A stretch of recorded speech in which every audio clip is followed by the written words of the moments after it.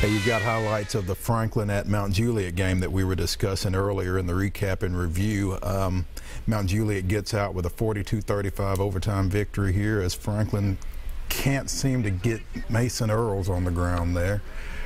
Franklin comes back, and I'm not sure.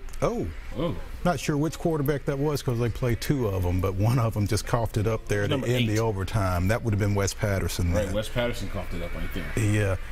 That pretty well sealed the deal for the Golden Bears, 42-35 in overtime, and the Region 3-6A championship for all intents and purposes. Both of them have games Friday night.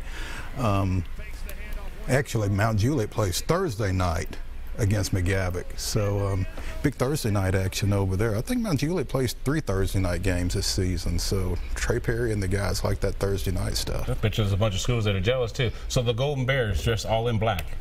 That was that gunmetal gray, that graphite gray stuff, yeah. Whatever happened to just home and away uniforms? Remember that? Had one helmet, you know, you wore it all year round. You can thank Oregon for that. Yeah, no kidding. Well, it's part of the process nowadays, I guess, right? Yeah. So you're showing your age, though. I think my beard does that, don't you think? Anyway, it's now time for our pull-apart peak performers. Obviously breaking down some of the guys that are actually done a lot of stuff, things that we're talking about this year. And, you know, well, let's start out with Bryce Robinson. He's a sophomore quarterback. Tell us about the kid down there from Clarksville Academy. Sophomore quarterback from Clarksville Academy, threw for 364 yards and seven touchdowns. Had to ice down after the game the other night. I bet he did. Yeah. Clarksville Academy with the 70-54 win over Perry County there. Big win for them. How about Austin Amore, the junior QB from Grace Christian? We talked about him a couple of weeks ago. He accounted for 9 touchdowns in a big 77-60 win over Mount Pleasant. Well, this week, only 7 touchdowns in a 53-52 loss to Huntland, but threw for 286 yards and a pair of touchdowns, rushed for 253 yards and 5 touchdowns. So tough. Big effort in a tough loss for the Lions there. But again, junior quarterback out there with Rusty Smith. Got a lot to look forward to next year. What a slacker, 7 touchdowns. Just 7 touchdowns, yeah. How about Dante Smith? Now, they've got a few cats down there in Spring Hill. You know, our buddy Tony Steele always makes sure that I see some of the huddle account from his boy Jamal. And I'll tell you what, Jamal actually is a playmaker. I saw him do some stuff, getting some picks on defense and trying to return the other direction. I think Jamal might be better on defense, actually. He will come up and hit you. I like him at cornerback. Yeah, absolutely. But Dante, 27 carries, 252 yards, and 3 touchdowns. 1 of 5, broke away for 68, got to the left corner and went up the sideline, and 1 for 20. Also had a 79-yard kickoff return. So another big performance in another tough loss as Spring Hill went down 43-42 at Lipscomb Friday night. What about Sir William Phillips? It sounds like you should say it like that, right? You should. Sir William Phillips. That sounds good, especially with you and your British accent. Yeah, from Lipscomb Academy. Yeah, well, that was part of the reason that Dante's was a losing effort, because William Phillips comes up with 4 interceptions, including 134-yard pick 6 in that win. Also rushed for 111 yards and had 4 catches for 113 yards and a touchdown. So it was a shootout over there at Lipscomb, and Phillips was right in the middle of it with those 4 picks. Antoine Branch, I remember talking about him at the beginning of the season. Kind of been quiet a little bit, but obviously he has a good game for you to be talking about him, right? Well, I figured you were keeping up with him, the Purdue commit. That's what I was talking about, but I hadn't heard much from him since. Well, one thing you might want to know is he got an offer from Wisconsin over the weekend. Okay, so what's that mean about the slice of bread? It doesn't matter. It doesn't matter, man. Okay, whatever. Well, how about this? The fact that it's 2 Big Ten schools. Yeah. It's interesting to me how the Big Ten is continuing to come down this way. It's the Harbaugh effect, man. I'm telling you. Think about this. If Jim Harbaugh can knock Brian Kelly's guys, Brian Kelly's got a 4 or 5-star, and all of a sudden people want to go hang out with Jim Harbaugh, and they're saying that he's the coolest cat that they've ever met. I mean, maybe this worked, you know, like hanging out in trees and doing sleepovers and picking your nose on national television. I don't know. Either way, it obviously works for the program, and they're undefeated right now. Anyway, Antoine Branch, 307 rushing yards and 6 touchdowns in the Knights' 49-27 win over Creekwood. Big back. I mean, 6 foot, 215, power guy. Yeah, the kind of guy that most defenders avoid. Yeah. You refer to them as business decisions.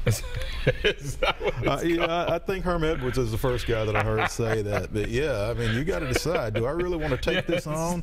It's kind of like that clip of Marshawn on 60 Minutes from over the summer.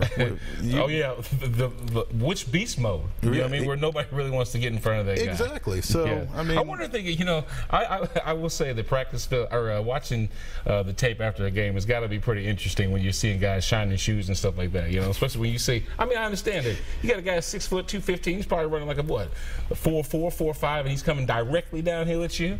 You know, would you say it's a business decision? And you're a high school kid. I mean, you're you got to study after this, man. Yeah. A concussion is not going to help you. Do I really want to do this? Exactly. Yeah. All right, so that's going to do it for our pull-apart peak performers right there. We're going to take a look at the class rankings here in just a second, but I need to remind you, go to XanderInsurance.com. That's XanderINS.com to find out details about their cool scholarship giveaway.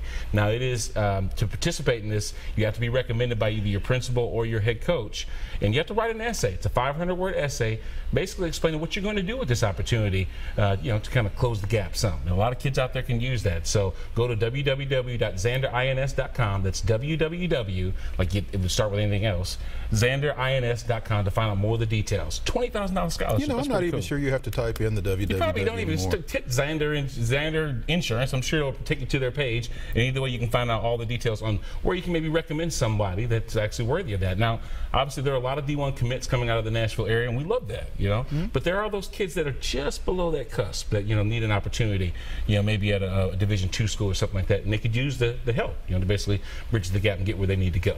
Anyway, so let's start out with some of these schools that, oh my gosh, so here we go, it's Class 6A rankings, and guess who's at the top of that? Jeez Louise, it's Marable, followed by Oakland second. You know, where do we start? Let's start someplace else, like maybe with Mountain Juliet being at number 5 right now. We could start there. They've got a pivotal game right there in the middle of that class, right? Yeah, they jumped Franklin with that win the other night. Franklin stays in there at number 7, and then at the bottom you've got Blackman and Smyrna coming in at 9 and 10. Smyrna with a tough loss last weekend against Riverdale. So Mid-State representing pretty well up there, though. 1, 2, 3, half of them from Middle Tennessee. You know what? I like that. How about this? Independence. Now, we've talked, obviously, with the coach of Independence. We've also just finished talking with Eddie Woods. They're from Cane Ridge. They're 1 and 2 right now. Well, how about the Centennial Cougars sneaking in at number 3? They're not sneaking at this point. They're 8 and 1. They're rolling. Did you just say that because your kids went to Centennial? You're mad because I said they snuck in? No, yes, I'm saying that because they're playing some great ball, and they're playing a lot better than I had anticipated coming into the year. Oh, so you're admitting you thought that they would be worse?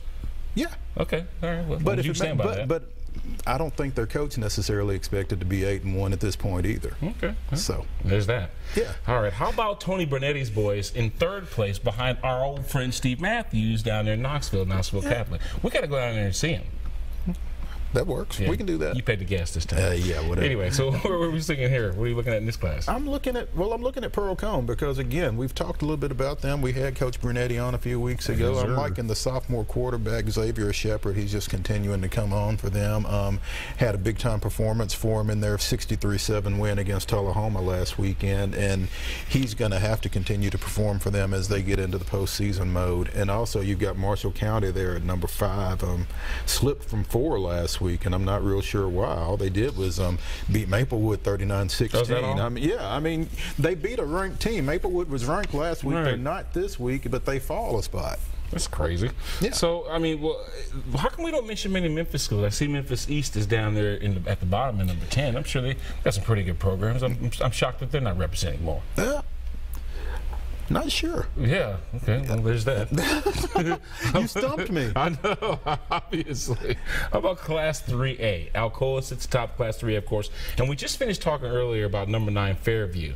Yeah, they've got a pretty good game going up. They haven't lost a game, obviously, but they're going up against a team that's only lost 1 themselves, right? And they just broke into the rankings this week. Oh, okay. But there's one of your Memphis teams. Raleigh Egypt comes in at 7. They're 9-0. So there's a Memphis team for you. I'm just curious. You know, another major city in the state of Tennessee. I figured there'd be some prospects coming out of there, especially with there's players all over the place in Memphis. With an AAC, contender like Memphis, you figure that there'd be some talent. And they're not letting very many of them get out of there either. Mike Norville's doing a great job. How about the fact, sidebar real quick, the fact that the Big 12 didn't expand? You don't think that the AAC president's like, thank goodness. I don't lose Houston, whoever else. Memphis or any of those else. schools, exactly. All right, Class 2A, Adamsville is atop that class, but there's old Waverly hanging in at number 7 and Watertown at number 5. Who else you looking at? And Forest tied for number 2. They have been hanging at number 3 for the last few weeks, and just a little shift in the voting there, I guess. But the Rockets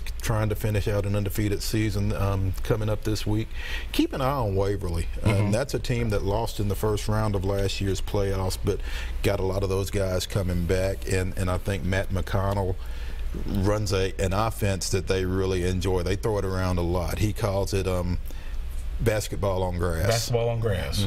Some people had to play it like that. They didn't have the luxury of a court. In fact, was he making fun of poor kids or something? No. When he first got there, that was how he appealed to some basketball guys to get them to come out. Actually, I know that's right. Threw it around a lot. Yeah, I bet they did. Hey, Nashville Christian School in Class 1A comes in at number 7. Now we're going to talk to Jeff Brothers next week. So tell us a little bit about his program, where you see them sitting in the class. Their 2 losses were to JP2 and to White House Heritage in 3A. So they've tested themselves. They've won their games in their region. They're undefeated in region play and pretty much right where they want to be heading into the postseason. Yeah, how about finishing out the classes? Division II AA. Brentwood Brentwood Academy is sitting at number 3. NBA's number 2.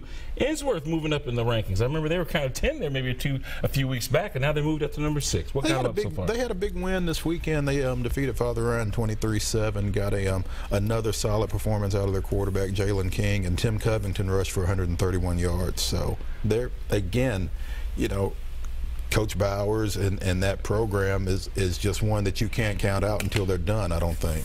All right. Well, that's going to wrap it up for our rankings. And that was brought to you by Price Point Furniture. Where the price is the point. So I'd like to give a special thank you to all of our sponsors in that segment. Of course, Pull Apart for our peak performers. And like we just mentioned, Price Point Furniture. Where the price is the point. Yes, for sponsoring our class rankings. Hey, when we come back, Sir Edward George, former Tennessee Titan, former Houston Oiler, former Fork Union. I don't even know what Fork Union is, but we're going to find out when we come back. So stick around for more of the Zander Insurance Countdown to Friday. We'll be right back.